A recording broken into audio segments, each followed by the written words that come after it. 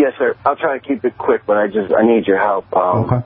Like I was saying, my best friend was feeling sick. He lost a lot of weight. His regular doctor diagnosed him with being anemic, so they gave him an iron supplement. The iron stiffened him up. He didn't go to the bathroom for 2 days. He was having incredible pain. He went to the emergency room. They thought it was appendicitis, which it wasn't. Then they did an MRI, and it ended up being a 3-pound tumor. It wasn't in his prostate. It was his large intestine. Oh, gosh. So he had the emergency surgery. They removed the tumor. And now that he's been home for a couple weeks, the doctor at the specialty hospital is trying to push the chemo on him. And I just know from different stories that sometimes the chemo could be worse than the disease. Yeah. Well, here's the thing with Go ahead. I'm sorry. Well, I was just going to say, some people, when I try to give them information to try and help them, some people take it and it works, and then other people, they think I'm crazy and they think their doctor knows everything just because they treat rich people. And I try to explain to him it's a business. That's everybody gets to make their own decision, and one of the hardest things we have to do is watch our loved ones suffer when we know we have some kind of answer or something that can help them. And parents have to do that with their children. Children have to do that with their parents. And unfortunately, friends have to do it with their friends as well.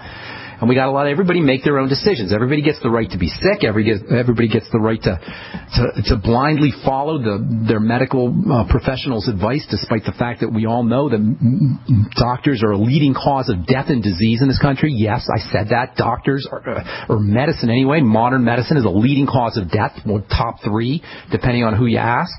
Top 3 causes of death, depending on who you ask. So you got to let people be, and that is hard for us all to do. I've had to do it with my mom and my dad. My parents don't listen to me, a little bit more, but they still don't listen to me. My dad insists he's allergic to vitamin C. I don't try to convince him that you can't be allergic to vitamin C. I just let him be. And he's got heart problems, and I know he could benefit from it. My mom, I've told this story many times. My mom had heartburn for years, and she wouldn't listen to me until I finally just sent her some probiotics. She started taking the probiotics, and it changed her life. So we got to let our kids and our parents and our friends make their own decisions, and that's not easy to do. Sometimes if we know we have a solution, we have something that can help them with their pain or help heal them. And I know how you feel, and I'm sorry for that, but that's just how it is. We got to let people make their own mistakes. Now, as far as cancer and chemotherapy goes, this is a very interesting point. Listen, guys. Chemotherapy kills cancer cells, all right? That's what it does.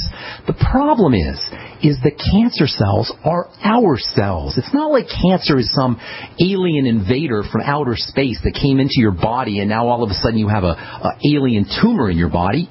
Your prostate cancer, your colon cancer, your lung cancer, your breast cancer are made up of your cells. They are you. They are rogue cells. They're misbehaving cells. They're selfish, greedy cells, but they're your cells.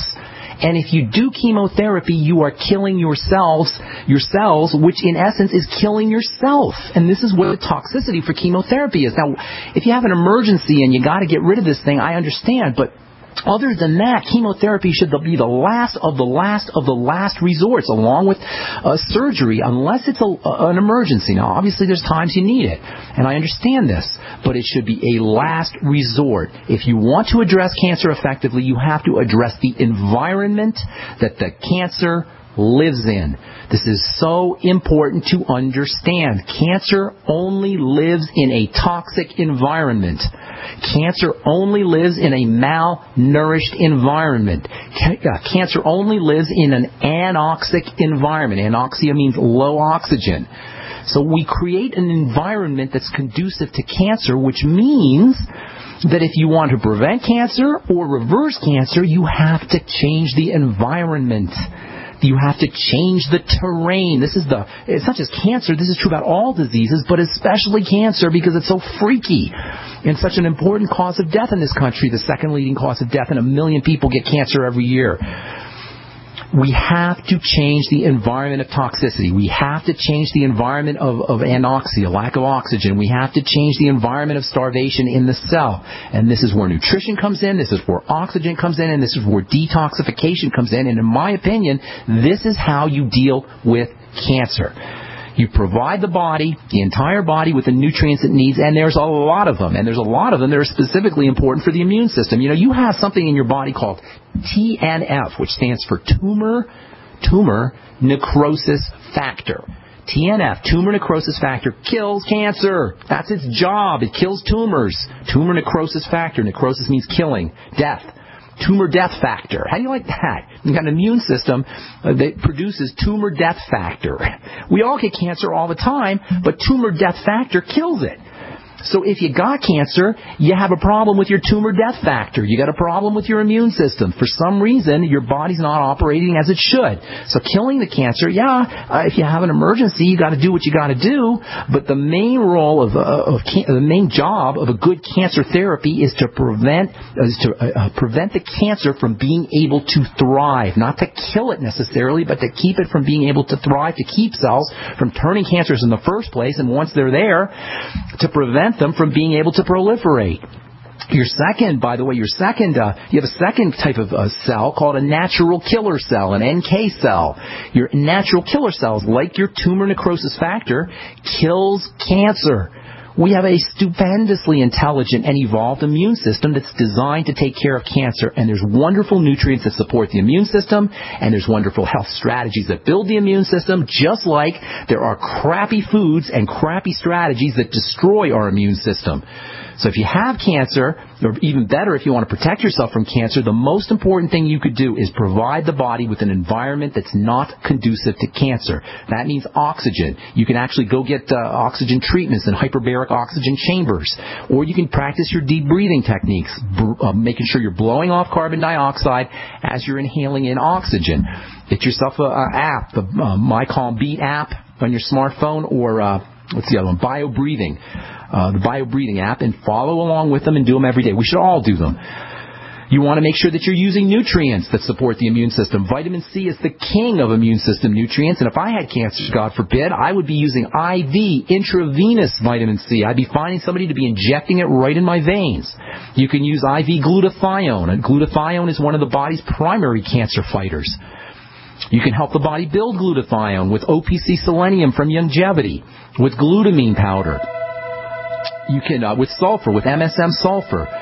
The B complex can be helpful. Magnesium can be helpful. There's actually something called the Myers cocktail, which is magnesium and the B complex that sometimes doctors will give IV. Hang on, Gary. Got a couple more things I want to say. I'm Pharmacist Ben. You're listening to The Bright Side. We'll be back with more of your phone calls right after this. Don't go away.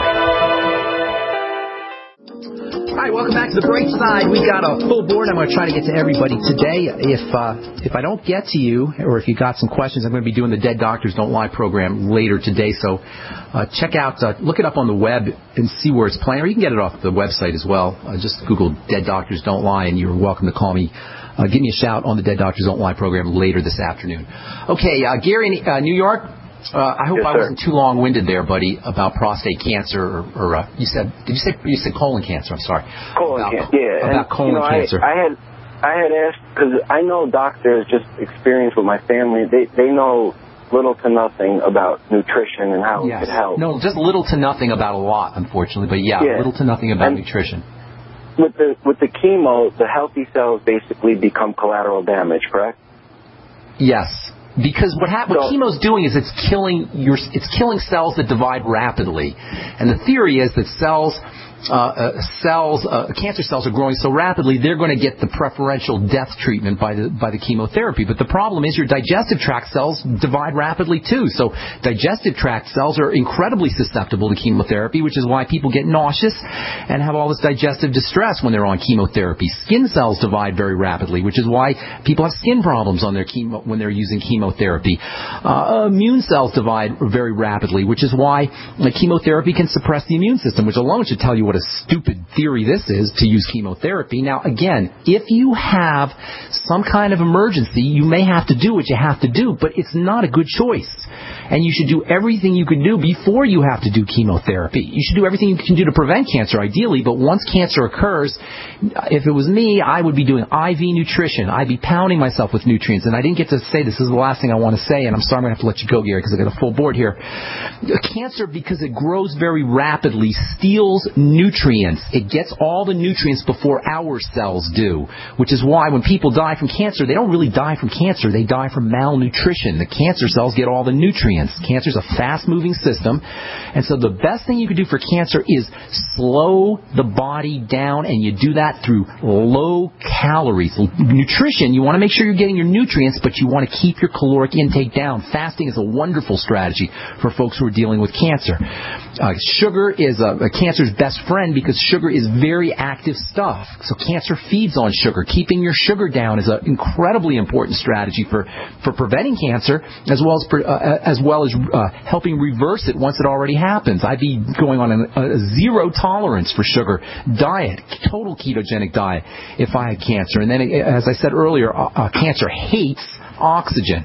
It loves sugar. It hates oxygen. So making sure that you're doing your deep breathing, even doing hyperbaric oxygen. And I would be doing, if it was me anyway, I would be doing IV glutathione, intravenous Myers cocktail, which is a B vitamin and magnesium complex, and intravenous vitamin C, in addition to making sure I was getting all my basic nutrients, especially the OPC selenium from Youngevity, which has got some wonderful anti-cancer properties. In fact, even the Beyond Tangy Tangerine in the Clemson study was shown to have wonderful anti-cancer chemotherapeutic-like properties, killing cancer cells. So get on a good nutritional supplement program, caloric restriction, even going to the point of fasting, ketogenic diet, restricting your intake of starches and carbohydrates and proteins.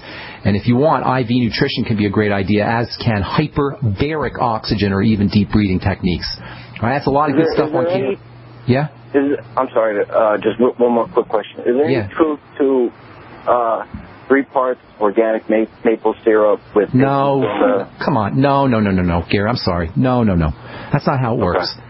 That's not how it works. In fact, maple syrup is very high in sugar. It's also got some good nutrients in there, of course, but the sugar is not going to help your cancer, that's for sure. All right, Gary? Thanks, Mr. Fuchs. All right, good luck, man. That's terrible. I always feel bad when people have cancer because it's a potential freak-out death sentence.